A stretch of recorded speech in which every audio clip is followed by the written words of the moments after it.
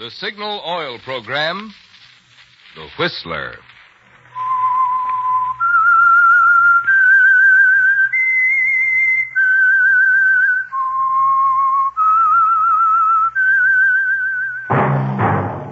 That whistle is your signal for the Signal Oil Program, The Whistler.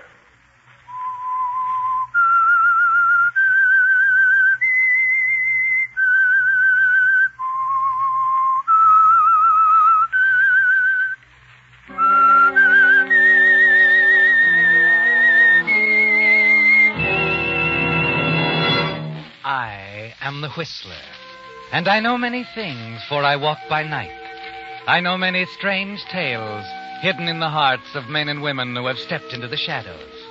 Yes, I know the nameless terrors of which they dare not speak.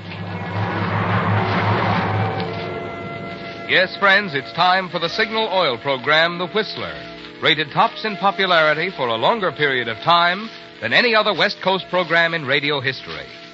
And Signal gasoline is tops, too, tops in quality. It takes extra quality, you know, to give you extra mileage. And Signal is the famous Go Farther gasoline. So look for the Signal circle sign in yellow and black that identifies friendly dealer-owned Signal stations from Canada to Mexico. And now the Whistler's strange story. Chain Reaction.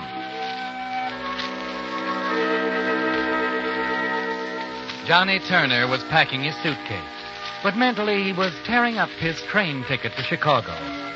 It had been several years since Johnny used to wonder, while barnstorming the country, if his mind was playing tricks on him, if Diana could really be as beautiful as the image of her that clung to his thoughts like adhesive.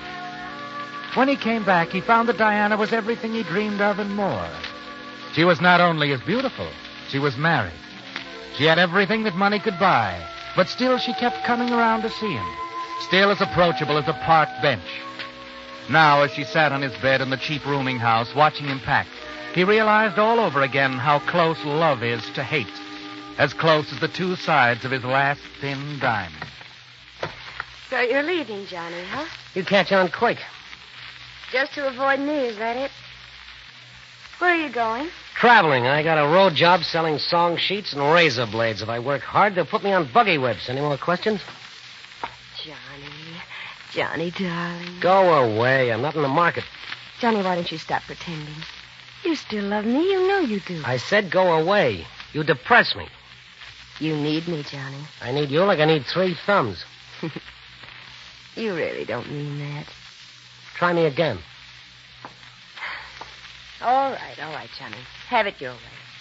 I just dropped by to see if you'd be interested in a job. I have a job. This one pays a lot of money. Then my income tax would be too high. No. A lot of money. Just fly a plane.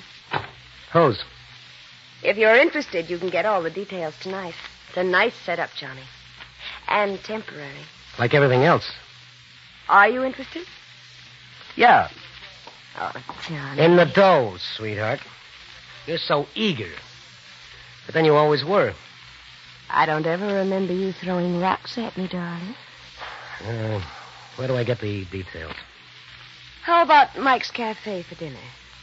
Do you have enough money to get your pants pressed? Yeah, sure. Maybe both legs. Oh, here, Johnny, take this. I told you before, I don't need any handouts. Stop being so touchy.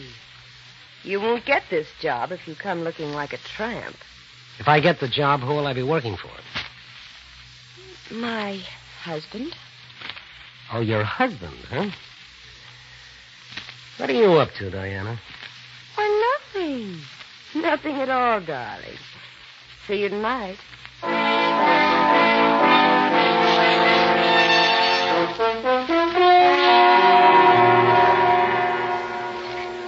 Bartender. Yeah? That clock ride? Sure. What's the matter, pal? Your girlfriend stand yet? No. Maybe your husband did. Huh? Skip it. Give me another bourbon and water. Yeah. And send it over to our table, will you, bartender? Yeah, sure, lady. Hello, Johnny. This is, Frank. Sorry we kept you waiting, Turner. No, that's all right. There are 2 kinds of people in this world. Those who are always waiting for somebody and those who keep you waiting. You just made that up? Yeah. I get better as the evening goes along. Shall we go to our table, gentlemen? Sure. Walsh, my bar bill. Take care of it, huh? I left my wallet in my other suit. You do get better as the evening goes along, don't you?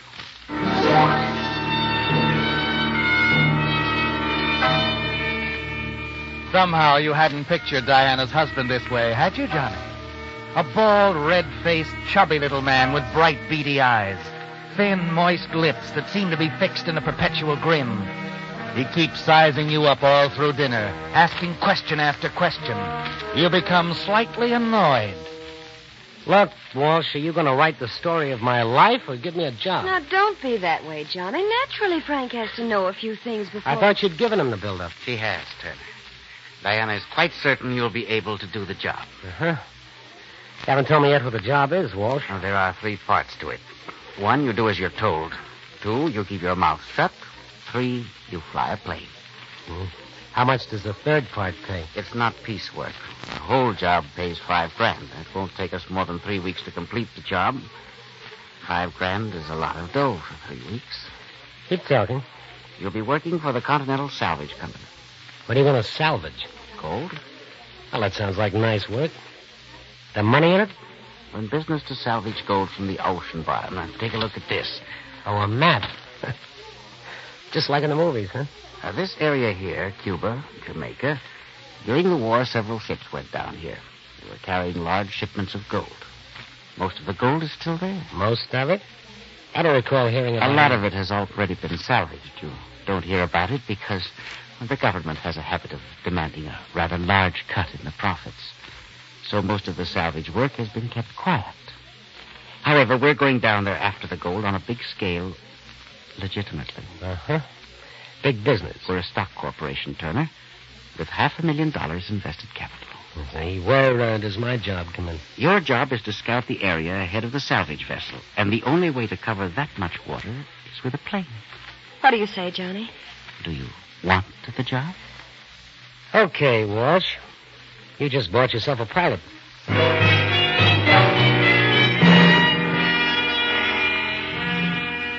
Even for $5,000, there's something about this deal you don't like, Johnny.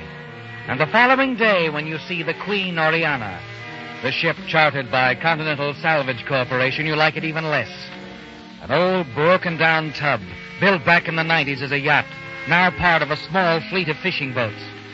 There's nothing left of her bright work, and the varnish is all peeled off her rotting mahogany. She doesn't look safe enough to sail in a fish pond.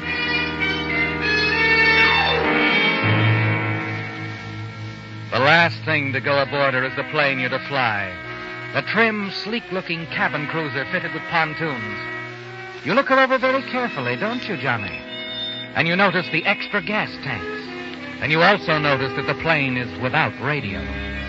As you slip out of the plane and jump down to the deck, Walsh comes towards you. Well, what do you think of her, Turner? She'll do. Think she's good enough to fly nonstop over the Gulf of Mexico? Gulf of Mexico? You ought to brush up on your geography. My geography's all right. And your sense of direction is not so good. We're not going that way. Answer my question. Okay.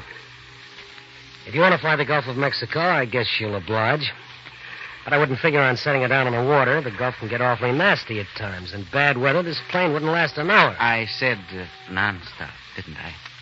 Yeah. Yeah, that's what you said.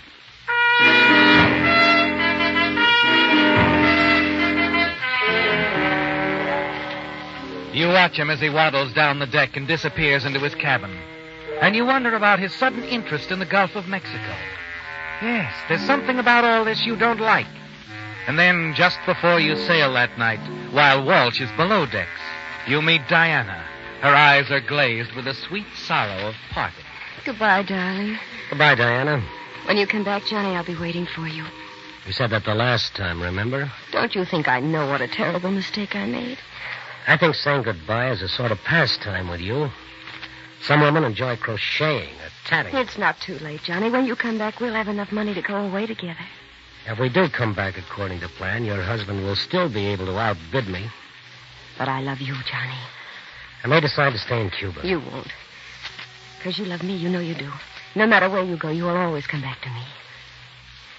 You know something, Diana? What, darling? You're so right. The way I feel about you is like a disease. Oh, Johnny. I'll come back. Without him?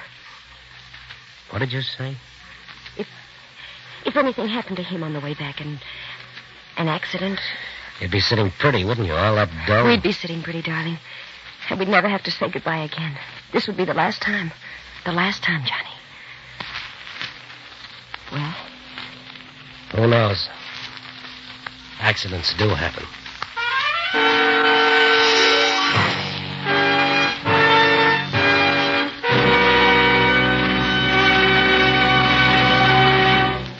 With the prologue of Chain Reaction, the Signal Oil Company is bringing you another strange story by The Whistler. But now a word to you drivers. If you want to keep performance up and wear down during the months of hard summer driving ahead, it's time to see your Signal dealer now for a spring changeover from winter-weary lubricants. Costly transmission and differential gears need the protection of fresh summer-weight Signal Gear Lube. For limbering up the chassis, there's no spring tonic like a Signal double-check lube job. And, of course, your motor should be drained and refilled with fresh motor oil. Wait a minute. Did I say motor oil? Well, don't you say motor oil. Be sure you say Signal Premium Compounded Motor Oil. For Signal Premium is the improved type lubricant that far outperforms the finest regular motor oils money can buy.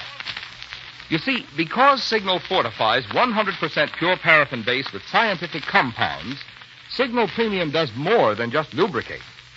In fact, tests prove Signal Premium actually keeps motors 6 times cleaner and reduces cylinder wear 1/3. Your guarantee of a sweeter running motor. But remember this, only Signal service stations have Signal Premium Compounded Motor Oil. A mighty good reason, I'd say, why there's just one place to take your car for this spring's changeover. Your neighborhood Signal service station. And now back to the Whistler.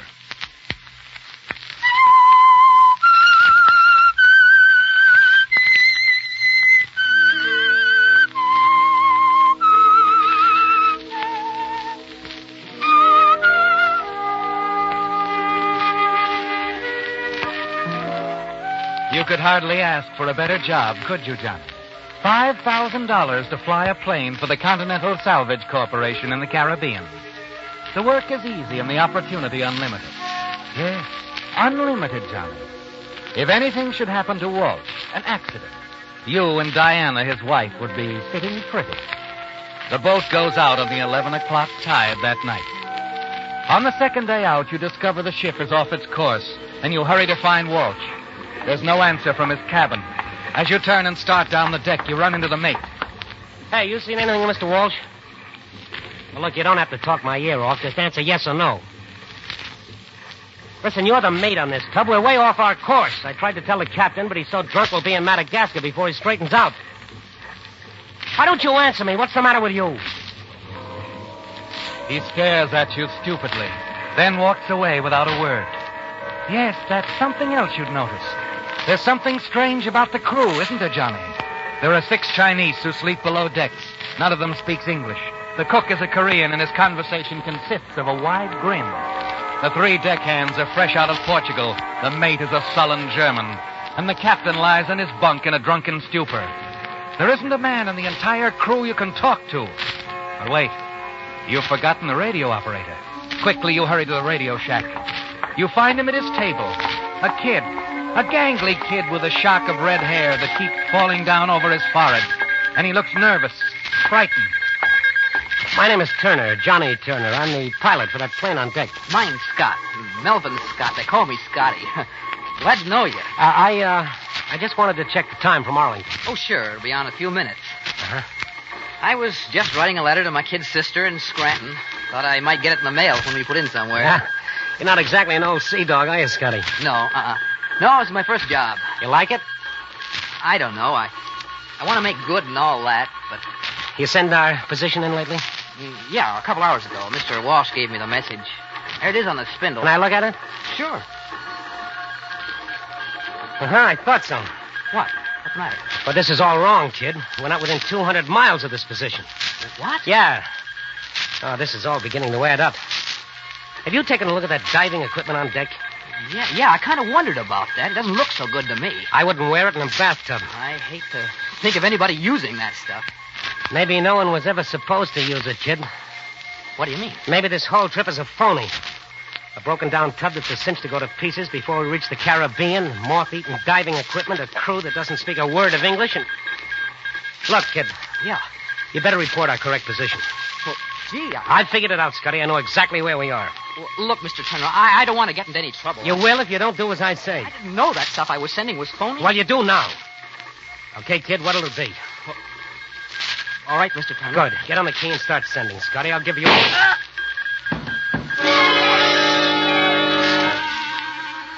You turn around to find Walt standing in the doorway, his eyes wild, red-rimmed, the gun trembling a little in his pudgy hand. Come on, Turner. We're getting out of here. He was just a kid. Why did you have to... Very sad, I know. Now, come on. A poor, dumb, innocent kid. I said, come on. We're going for a little airplane ride, Turner. Time you started earning your money.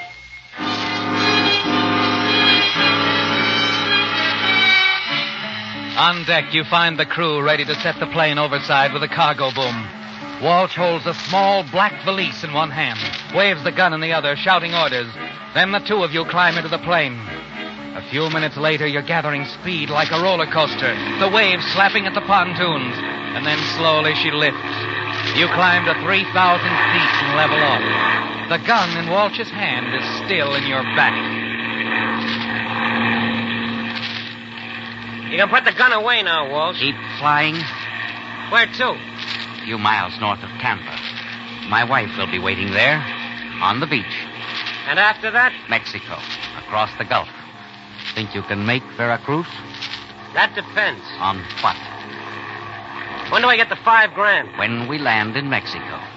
You expect me to believe that? Why not? Don't you trust me? Look again, friend. I'm not a stockholder. What do you mean? Didn't take you long to pack that valise. How much is in it? All the assets of the Continental Salvage Corporation? Like Diana said, you're a smart boy. Almost $500,000. That's a lot of fish to feed to the sharks. Shark? Yeah, look down there. Makes me dizzy. As long as we're both in this plane, anything that happens to me happens to you. Throw the gun away. Sorry. Come on, Walsh. Which goes into the drink, the gun or you? The gun stays where it is. Okay.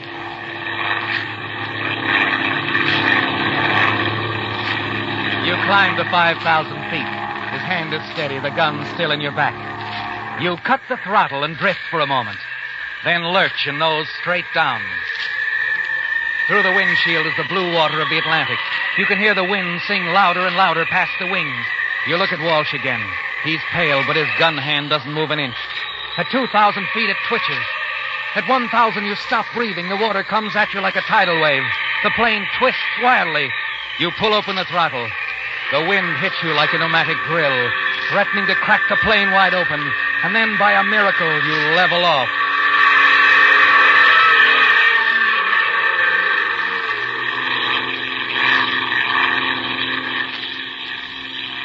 Okay, Walsh, you win. I could have told you. I always do. At the risk of being delightfully corny again, may I say something? What? You'll never get away with this. No? When that boat captain sobers up, he'll get a message to the Coast Guard. You'll be wanted for murder. Let me tell you something, Turner. By now, there's nothing left of that ship but splinters. Oh? I guess I forgot to tell you. A friend of mine named Vogel. Sort of a clockmaker. Very handy. Especially with explosives. Explosives? That's right. I planted Mr. Vogel's bomb in the ship myself. Now that old tub is gone. And we, you and I, we were blown apart with it. You see, Turner, I thought of everything. Yeah. Yeah, you sure did.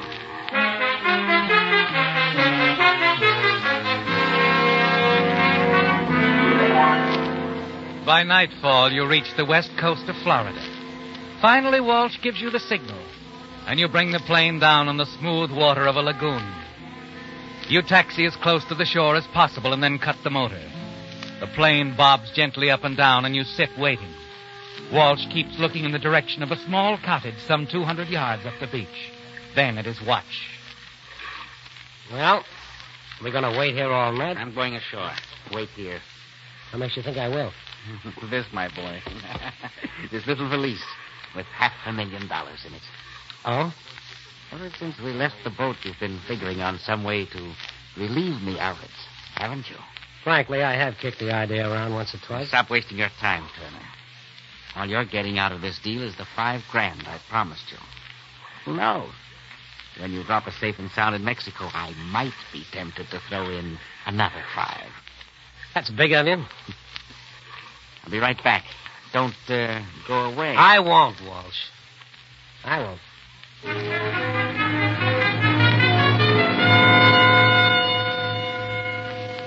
You watch him as he wades ashore, still holding the small black valise. You can see him in the bright moonlight running along the shore. Then he disappears into the trees that surround the cottage. And you wait. 15 minutes. A half hour goes by, and still Walsh hasn't returned. You slip a wrench into your jacket, ease yourself into the water, and start for the shore.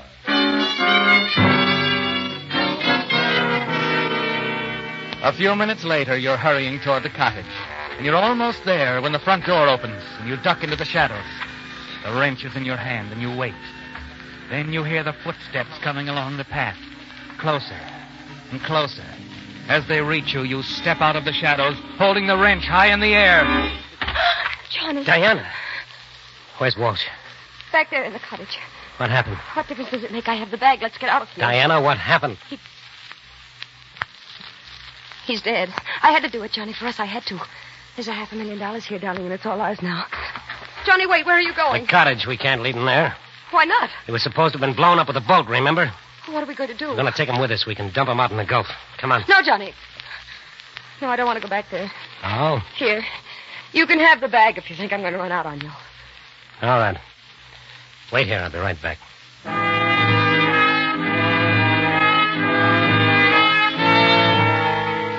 You find Walsh sprawled on the cottage floor, stabbed to death. The murder knife a few feet away. Quickly, you pick him up and return to the beach where Diana is waiting for you.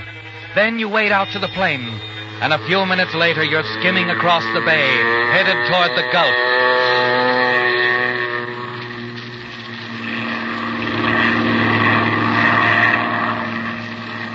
Some 20 miles out, you help Diana open the door. A bright moon rides between broken patches of cloud. With a vicious kick, you help her push the body of Frank Walsh out into space. Its size shrinks like a punctured balloon and disappears into the dark waters of the Gulf.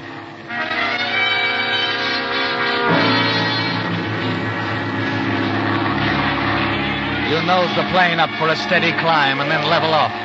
Mexico, Johnny. A little more than 1,000 miles over the Gulf. Mexico with Diana and $500,000. Johnny. Yeah? I'm not sorry it turned out this way, are you? Why should I be? I got you and $500,000. What more can a guy want? I told you we'd be sitting pretty, and I meant it.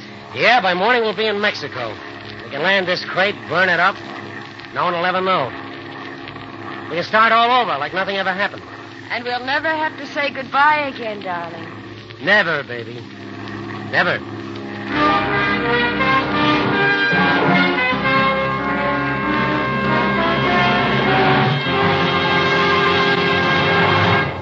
The Whistler will return in just a moment with a strange ending to tonight's story. Meantime, a tip to you drivers who have wished there was some way to be sure that the gasoline you're choosing is tops in quality. Check your speedometer.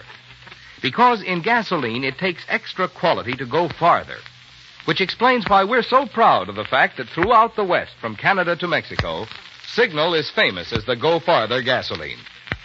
Sure, you Signal drivers are enthusiastic about Signal's quicker starting, Signal's faster pickup, and Signal's smooth knock-free power. But remember this, the only way today's Signal gasoline can give you that superior kind of performance which you expect of a superior quality motor fuel is by helping your motor run more efficiently. And when your motor runs more efficiently, you don't have to guess about it. You see proof of it right on your own speedometer in mileage.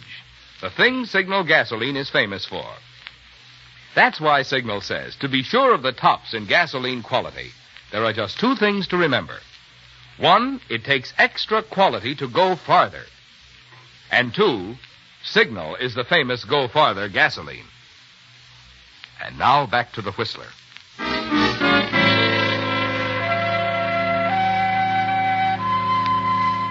Yes, it was a lucky break, wasn't it, Johnny? When you accepted Frank Walsh's offer to fly for the Continental Salvage Corporation in the Caribbean. Now Walsh is dead, and you're on your way to Mexico, racing through the night sky over the Gulf with Diana and the small valise containing $500,000. You look down at the dark, churning waters of the Gulf, and you feel strangely detached from the world, free of it, free of its laws and its justice. Yes, Johnny, no one will ever think of looking for you. They will all believe you were blown up with the boat chartered by the Continental Salvage Corporation. 36 hours later, you scarcely enter the minds of the Coast Guard officer and the police lieutenant aboard the salvage ship Queen Oriana as they look down on the lifeless body of the murdered radio operator. Well, there he is, just the way we found him. Any identification? Mm-hmm. His radio license, name's Scott. Melvin Scott. Mm-hmm. Oh, we also found this. A letter he was writing to a man named Vogel. Now, let me see. It's about meeting Vogel in New Orleans with $500,000. Yeah. You should see me play the innocent kid. My own mother wouldn't know me. I found the bomb you gave Walsh. He'd already planted it. I dumped it overboard the first night out. The way I got it figured, Walsh won't try a getaway in the plane to Mexico until tonight. It'll be a cinch for me to get into his cabin and switch bags on him. And I'll have $500,000 when I meet you in New Orleans. It's really funny. Yeah. Looks like the joke was on Scott. He was shot before he got a chance to switch bags. You send an alarm out on this man Walsh, his pilot Turner? Mm-hmm. The whole Gulf area has been on the lookout. But no one sighted them. No one will. You mean Walsh and Turner got away? No, they didn't. I managed to get some information out of the mate with my limited knowledge of German and a lot of gestures. And what's that? The mate saw this radio operator, Scott, around the plane the other night. You can still smell the gasoline in the afterdeck. Scott drained the extra gas tanks. That plane didn't have enough gas to take them more than 100 miles out over the Gulf.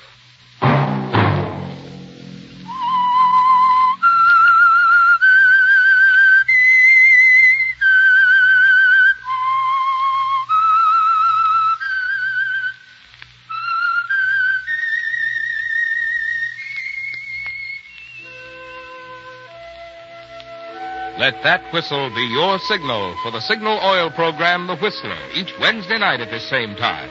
Brought to you by the Signal Oil Company, marketers of Signal gasoline and motor oil and fine quality automotive accessories. Signal has asked me to remind you, to get the most driving pleasure, drive at sensible speeds, be courteous, and obey traffic regulations. It may save a life, possibly your own.